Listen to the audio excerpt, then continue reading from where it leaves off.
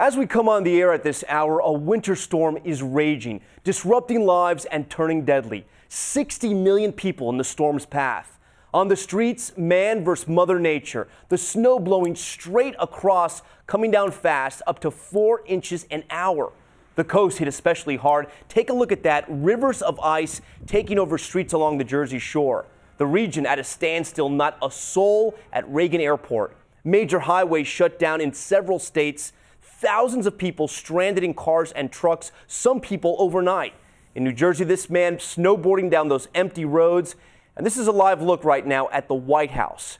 But it is New York being hit especially hard. There's Times Square, only police cars there, all non-emergency traffic banned.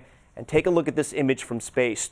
You see those orange lights? Those are major cities buried under snow and clouds from this massive storm. And from space to the center of the storm, our team is covering it all. And we start with ABC's Ron Claiborne here in hard-hit New York. Tonight, the nation's largest city in the bullseye of a blizzard of epic proportions. Howling winds and driving snow creating near whiteout conditions, forcing an extraordinary travel ban. Unless it is truly an emergency, you should not be on the road. Travel is now banned, and the reason we're doing that is to protect people. The snow still coming down strong tonight, exceeding expectations. On track to become one of the top 5 snowstorms on record here in New York City, and no let-up expected for hours. One of the worst blizzards, winter storms that I've seen here in New York. Oh yeah, it's no fun. No fun at all? No, it's not a winter wonderland. Many roads eerily empty in the middle of the day. Also ordered shut down, commuter rail lines and parts of the subway, New York City's transportation lifeline. No flights coming in or going out of New York's 3 major airports. And across the storm-affected swath of the East Coast, more than 10,000 cancellations spanning Friday through Sunday. Even Broadway shows shuttered. Meteorologist Indra Peterson's out in the thick of it.